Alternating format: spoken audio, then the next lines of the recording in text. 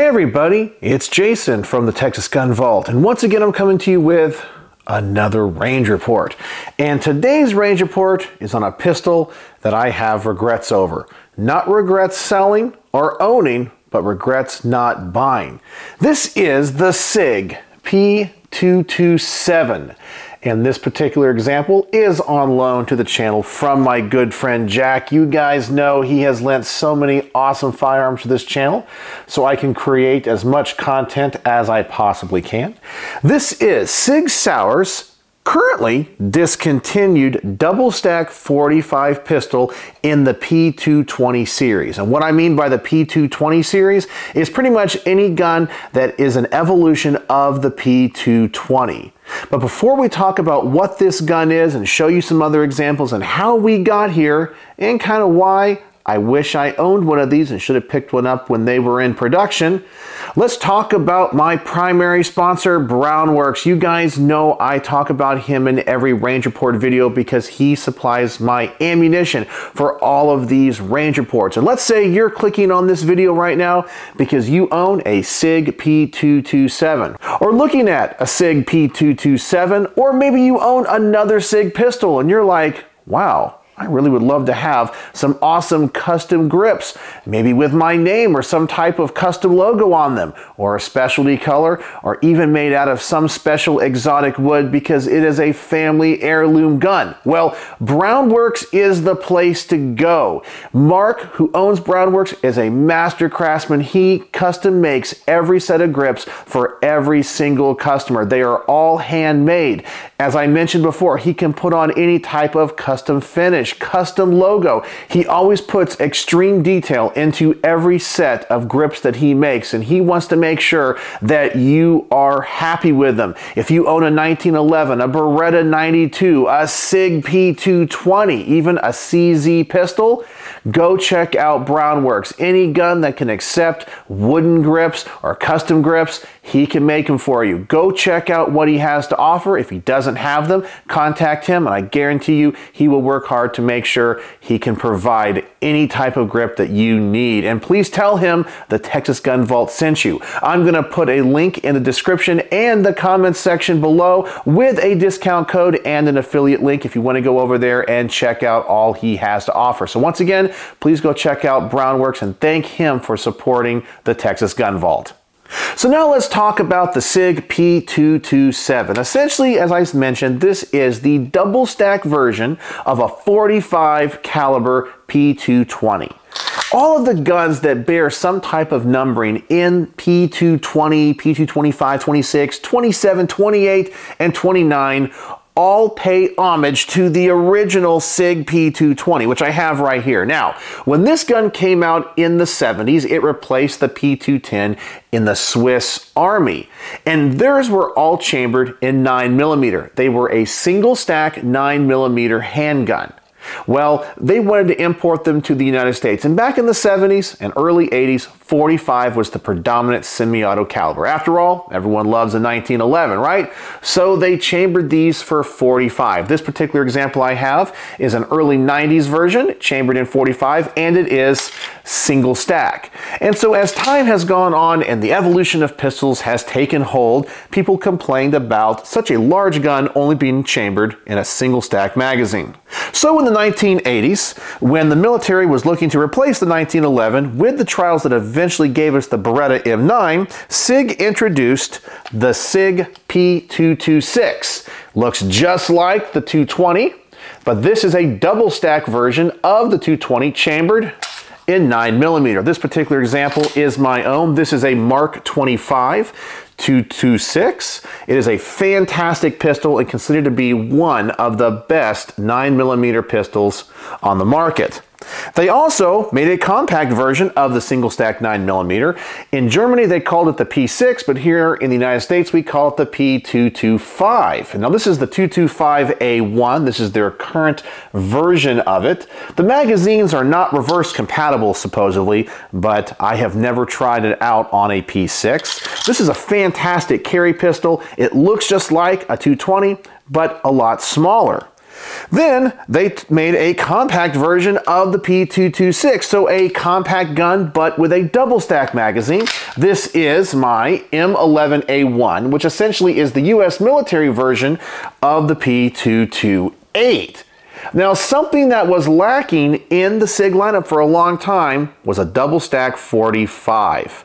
Now, you guys know 45 is just one of those venerable calibers that has just been around in American gun culture for a long time. In fact, it came out in 1905. Everyone thinks the 45 is the caliber of the 1911. Well, really, it was first introduced by Colt in the M1905, which was also a John Browning design. So for some reason, it took them a long time to go, hey, we need to stuff more capacity in a 220, and that's what the 227 is. So as you can tell, it looks just like a 220. So some people will say these P220 edition guns are essentially, if you change the last number, you have a different size, maybe different caliber, double stack, single stack. They all look the same. They kind of suffer from the same problem Glocks have. They all look the same, and I totally get that. So you just get different magazine capacities and caliber. Another thing that this gun, I think, tried to compete for was the Joint Service Pistol Program. Now, this was a gun that was supposed to replace the M9 and be chambered in 45, and a lot of companies had entrance to this program, including HK, which offered, I believe it was the HK45 and the USP chambered in 45. And FN offered the FNP, which is now called the FNX, and this is the FNX 45 Tactical. And I'm going to compare this to the 227 for one big reason. The 227, while it does have a double stack magazine, and it's a pretty beefy handgun, the magazine only carries 10 rounds. Now that's pretty good for 45, right? But its competitors, the HK, the USP, carries 12, and the FN, FNX, or FNP carries a lot of ammunition in this 15 round magazine. Yeah, 15 rounds of 45 fit in this magazine. So when you compare that to the 227 with only 10 rounds, and it's a gun that is about the same size, well, it does kind of lack in that department. But it is a high-capacity 45 semi-automatic pistol. Now, why did I say I wanted this gun when they were in production? Well, I just didn't have one. I pretty much have everything else in this series, and it's the one gun I didn't have. It was kind of brought in kind of late, as I mentioned. In fact, they did a few upgrades to these guns. They even offered them in what was called the E2 grip. So if you notice, this grip here, and hopefully I can get this on camera, does not have any grip screws. It's a very comfortable and ergonomic grip as compared to some of the other pistols in the lineup. So here's my 220. As you can see, it does have the grip screws right there. It requires a special tool, but these feel really good in your hands. I believe they still offer these as an upgrade to the 220 and the 227 if you have the standard grips, but the standard grips will also fit these.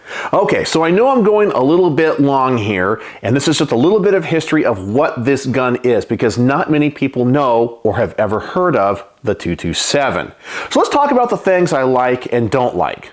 Well, I've already touched base on most of them. Things like the grips, I like the capacity, but I especially like the sights. Now this is the base model. They did have versions like the Tactical, which I believe had a threaded barrel, but the thing that was on all of these guns was the SIG Night sights. I love these tritium night sights. I don't know if I can get that into focus, maybe I can. I have always liked the factory SIG sights. I think they just work perfect, and they're a nice upgrade. You know, when you buy a Glock, you get those plastic sights, and yeah, you can take those off really easily and replace it with anything. SIG always gives you a nice set of metal tritium night sights. Nobody really complains about them, and these work great on the 227. So now let's talk about a couple things that I don't like. First off, being a SIG, it has a very high bore axis. I love this design. It is robust, it is battle proven, but man, is the bore axis really high. I know a lot of modern guns really work hard to try to get that bore axis low, so a lot of the recoil impulse comes directly back into your hand. With this gun, you're gonna get some flip, and that just goes for any gun in this lineup. When you look at it from behind, the back of the gun here, you actually see, once again, let's see if I can get that in focus. I know it wants to focus on my head, but there it is. You can see that there is a lot of slide above the grip, and that's just because it has that high bore axis. And I've already mentioned it only has 10 rounds as compared to some of its competitors. And last but not least, being the base model, this has the stock trigger in it. SIG offers something called the SRT trigger, which is called the short reset trigger. Many of the guns on this table have that, and I'm going to tell you, it is a great upgrade. These original triggers have a very long and slow reset. And so when I dry fire this here in the garage, this trigger feels kind of mushy. And when I have the reset, it feels like it takes that trigger a long way to go, and it's kind of slow. I kind of feel like the trigger return spring needs to be a little bit more sprung. But I don't know how this thing's going to shoot yet. Well, actually I do, but you don't. But I'm going to get this thing to the range. So this is going to be this gun's first shots. My first time ever shooting a P227. So the target's going to be set at 7 yards, full magazine. Let's see how this thing shoots.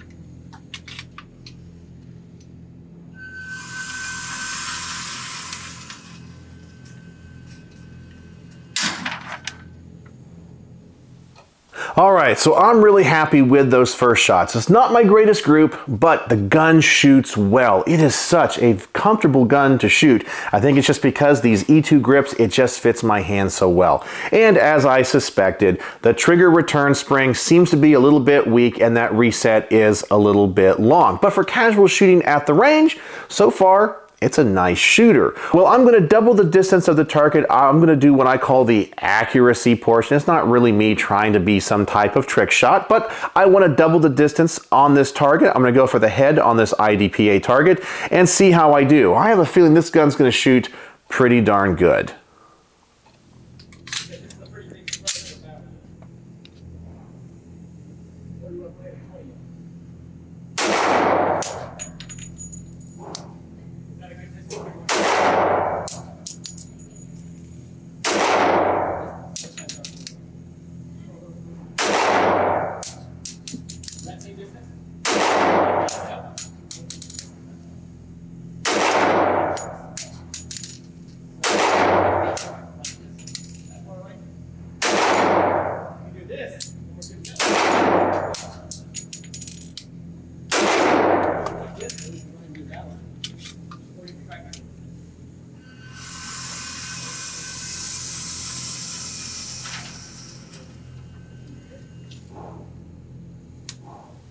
All right, so this is one of the few times I shoot it better at longer distances than I do closer in. I'm also getting used to it. Besides the gun wanting to flip a little bit, when you're shooting it slow, you don't really notice it. But the gun does have what I call the SIG Cadillac recoil, and that is because these frames have a full-length rail. The entire length of the frame is a rail, and this slide, for the most part, feels like it runs on ball bearings. It is a very smooth action. You know, when it comes to many other guns like Glocks, you typically have 4 points of contact. Well, with the SIGs, it's the entire length of the frame. And I really think that helps with the recoil, considering it does have a very high bore axis. But the gun just recoils different. Man, I like this a lot. It feels great. And as I said, I'm kind of feeling bad that I didn't pick up one when they were being made. They can still be found new, but because they've been discontinued, the prices have only gone sky high. I believe Jack told me that he paid under $550 for this thing, and that's relatively new. I went on Gunbroker, and right now, just the base ones are going for $1,300, and the special tactical ones are going for over $1,500. I think these things were new about the $750 to $800 range, so I know Jack doubled or even maybe tripled his money, and these things are very desirable. You just can't find them. A lot of people want them, and SIG discontinued them, so I may never get to own one.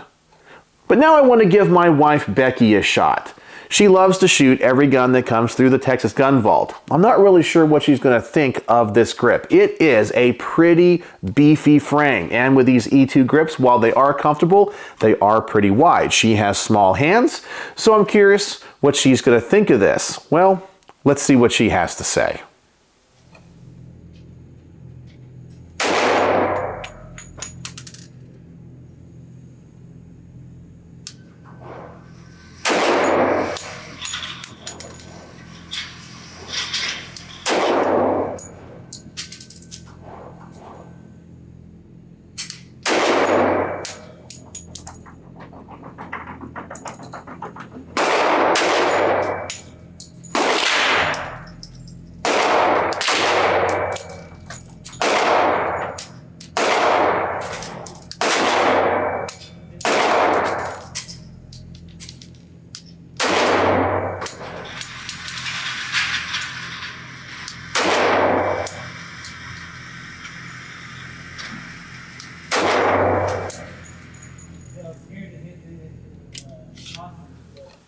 So she actually gave it some pretty high marks. She said it was pretty comfortable to shoot. She said she definitely would not carry it as any type of concealed weapon, but for a range gun, it was pretty nice, and she thought it was pretty accurate. So it kind of surprised me. She did say the grip is kind of large, and I kind of wonder if I had a 227, if I went back to the standard grips, maybe she would like that a little bit more. So the next part of this test is I'm going to shoot an entire magazine in double action. As you guys know, all of these guns from SIG are double single action. So your first shot, if you pull it out of a holster, is supposed to be double action. And then every sequential shot will be single action. Some people like that, some people don't, but it's kind of the built-in safety because these don't have a manual safety. So that first trigger pull in double action is like having a revolver. Now, the double action pull on this, I actually think feels pretty good when I dry fire it. Now, everyone knows when you shoot double action, typically you're not going to be as accurate as single action because that pull is so much heavier. So I'm going to shoot an entire magazine through this. I am going to lower the hammer using the decocker, which is on the side of the pistol. It's on every SIG pistol. So I will just decock it after every shot. You guys will see that. And I'm curious to see how my group is. Target will be set at 7 yards.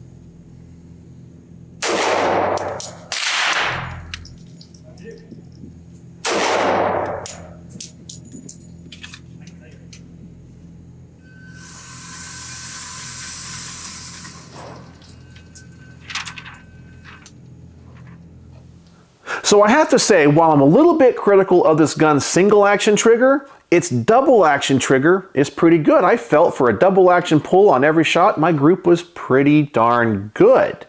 So it has some pros and cons to it. I really would like to have a version of this with the SRT trigger in it, however, and that would just make the double and the single action pull awesome. But the double action pull on this is pretty commendable. I'm really happy with how it performed. Well, I am going to try to use this in what I refer to as the defensive use. Essentially, if you use this as a home defense gun, you have a couple of intruders, you have to unload the magazine really fast, change magazine out, and get the gun back in action. How's it going to work? So I'm going to reset up this silhouette target. I'm just going to see how quick I can change the magazine and how the gun performs.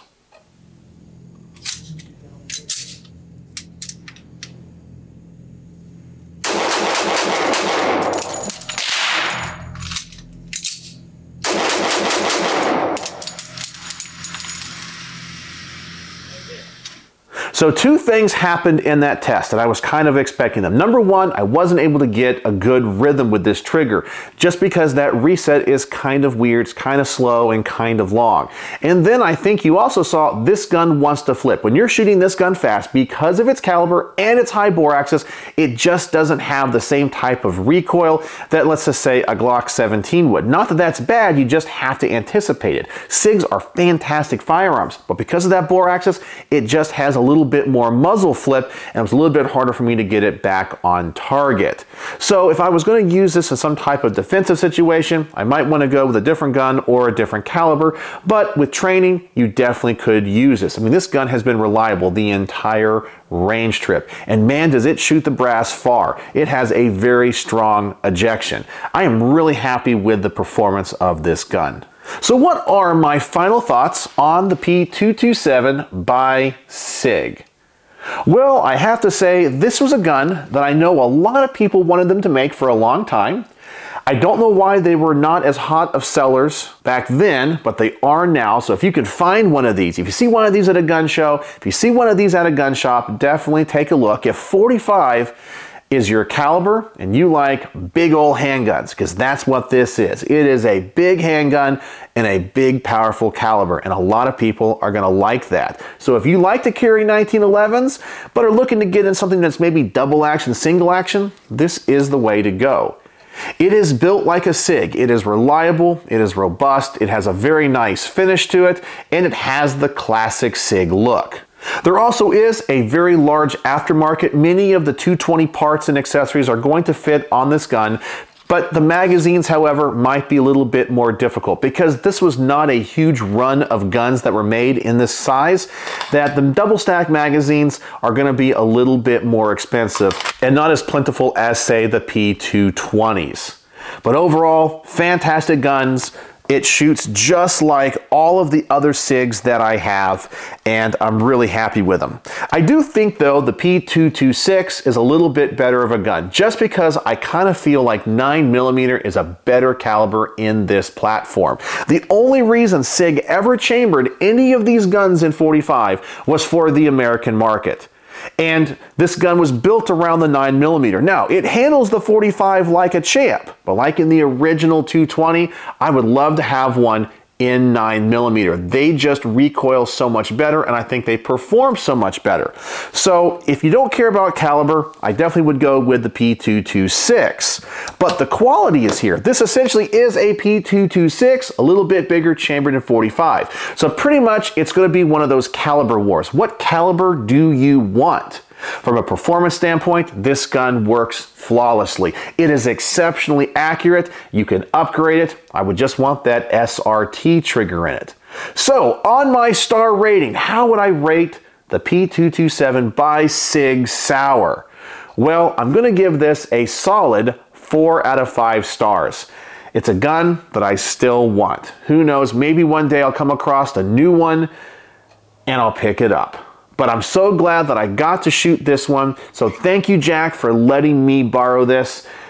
It's been kind of a gun that now you've made me regret not buying. But I'm glad that you were able to pick up one for such an incredible price. So 4 out of 5 stars, SIG P227 double stack 45. So what do you guys think? Do you own a P227? Do you like 45 caliber semi-automatic handguns that are double action, single action? If so, this might be the gun for you if you can find one. So let me know what you think in the comments section below. And as always, thanks for watching.